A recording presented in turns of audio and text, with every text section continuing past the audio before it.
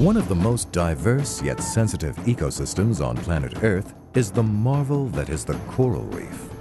In fact, coral reefs are some of the most productive ecosystems on Earth, creating a web of plant and animal species that interact to provide food and shelter for one another.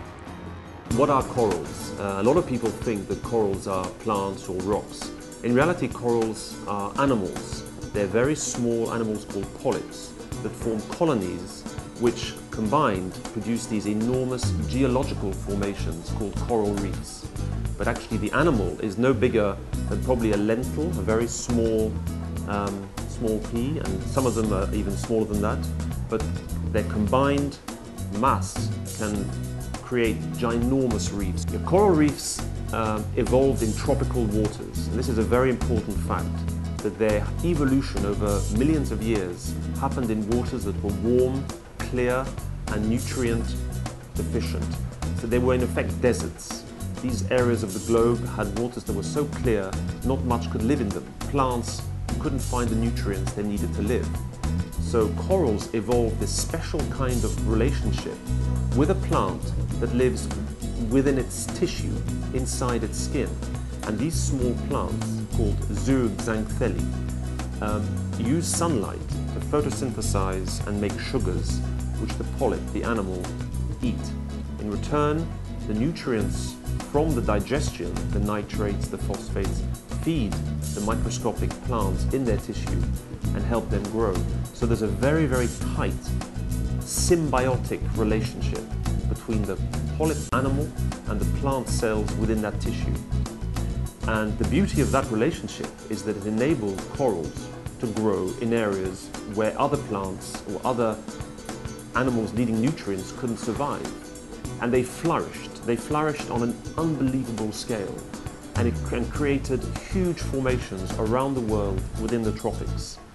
With that huge expansion of coral reefs around the world came a multitude of other species that adapted to live within this amazing community. And one of the wonderful features of coral reefs is because of the intricate structures which they create. As these colonies of polyps grow, they produce different shapes. Some of them are branching corals, like the elkhorn and staghorn. Some of them are boulder or massive corals, which create much smoother, larger structures. But many of them have cracks or fissures or different structures which enable other animals to live inside them. As corals expand, the reefs formed can take on one of three main types: fringing, barrier, and atoll. Fringing reefs, the most common type, form as a band around an island. Barrier reefs form when land masses sink and fringing reefs become separated from the shoreline. A deep lagoon separates the barrier reef from the land. Barrier reefs are quite common in the Caribbean, and two of the largest ones in the world can be found here.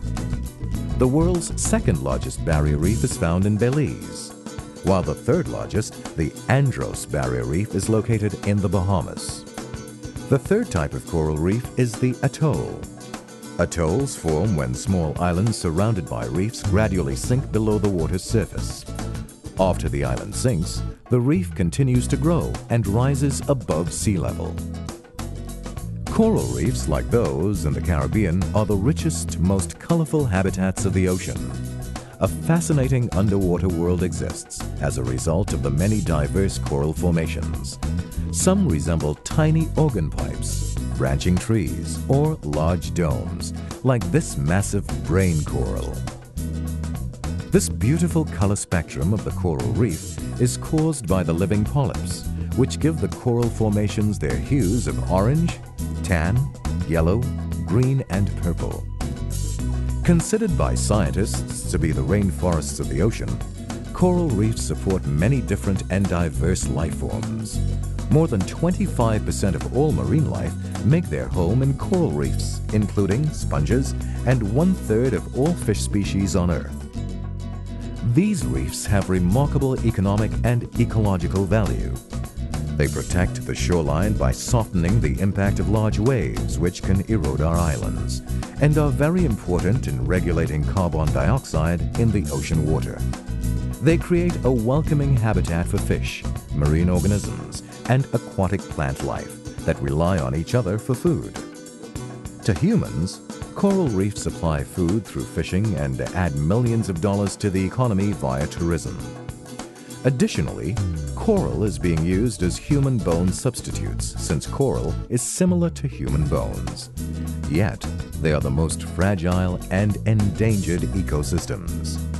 Coral reefs of over 90 countries have been damaged, such as the Tobago's Boko Reef, which tragically is today a mere shadow of its former greatness. The effect of global warming is of severe concern, as reefs are sensitive to climate change.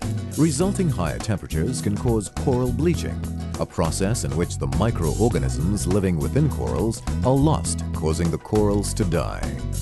Land and marine-based human activity pose further threats to our reefs. Reef walking, something many of us have done, has caused significant damage to our coral reefs by killing coral polyps. Similarly, overfishing and other damaging fishing techniques such as blast fishing, dropping of boat anchors, and pollution via oil leaks from boats have destroyed large sections of our reefs. Pollution, especially from effluent runoff, has also destroyed some of our reefs. Ammonium contained in these runoff lessens the calcification in corals. In other words, the corals cannot grow. Furthermore, the chemicals in these runoff, such as nitrates and inorganic fertilizers, provide a breeding ground for algae, which grow at the expense of the corals. Well, because reefs evolved in these crystal clear conditions in the tropics, and you have to think back, humans only reached the Caribbean about 11,000 years ago.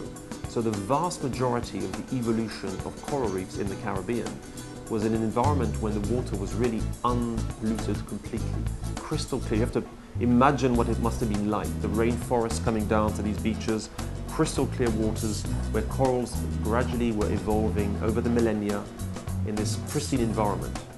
Now with humans coming in, we see quite dramatic changes happening in the watersheds above the reefs, but also on the reefs themselves. And one of the fundamental changes that's happened is things like deforestation. So we're seeing more and more areas of exposed soil and mud, which washes into the sea, changes the clarity of the water, making it harder for the corals to photosynthesize, but also often smothering them with silt, which is extremely harmful to corals. So this is a major problem in the Caribbean that we're seeing, is increasing amount of siltation of coastal areas, of sedimentation, which is really causing a lot of damage.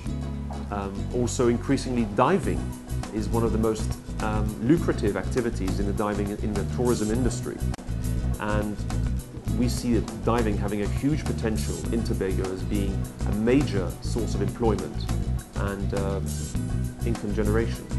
So again, maintaining healthy reef habitats is critical to the economy of these islands, not just for the preservation of the biodiversity which these reefs encompass, which is really tremendous.